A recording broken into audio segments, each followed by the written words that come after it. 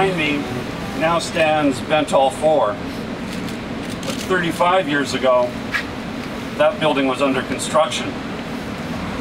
It was like any other construction site. Skilled workers building the infrastructure, the buildings, the bridges, the factories that allow all of the British Columbians to go to work. 35 years ago on this date, just behind us at Bentall IV, 4 carpenters fell to their deaths. They were on the 36th floor. Fly form fell away from the building, and they didn't get to go home that night.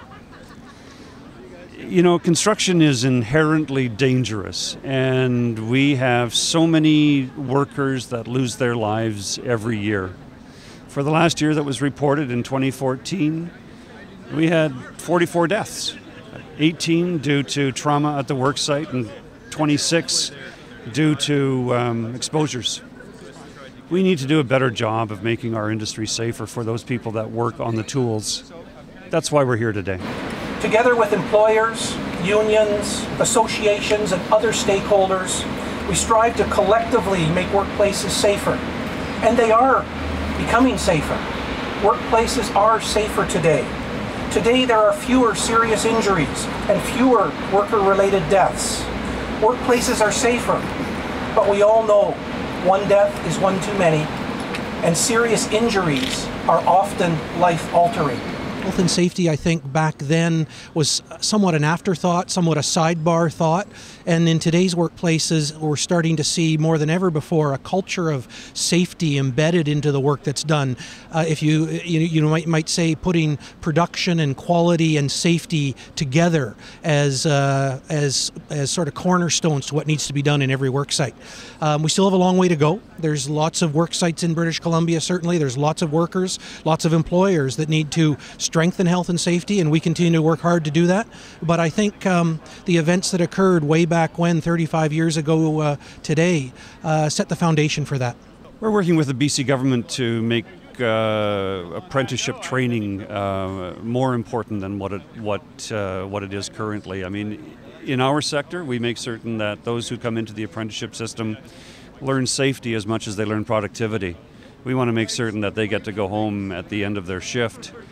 The BC government is also starting to recognize that apprenticeship training means a huge element of safety, and that's very important. So we are working with the Minister Bond, making certain that we have better trained, safer workers. And you know what? When workers work safely, they're very productive.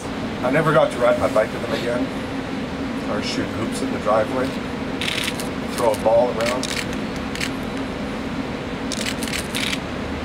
There were so many things that we wanted to do together.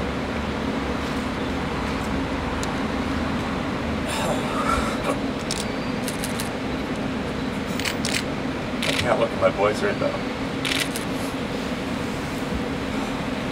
I've got a couple of boys and a daughter, and I worry about them in the workplace.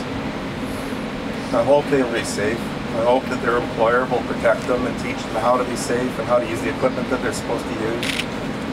Because I know that nobody's born with the knowledge to be safe. You don't come out of the womb knowing that. You don't leave high school knowing that. They don't have that training. Employers need to train workers. They need to be responsible and take care of every single one of them. You heard today the son of one of those workers. The message is still fresh. For those people that, and for the 942 others that have died since that day, 35 years ago, the message is fresh every day. They wake up and they recognize that a father or a brother or an uncle, an aunt, a wife, they're not sitting in the living room with them. They're not out there on the balcony or on the patio turning a steak on the grill just because they went to work and they didn't come home. So that message is always fresh. It doesn't matter that we do it 35 times or that we do it 135 times. For those people, it's as though it was yesterday. It's a fresh message.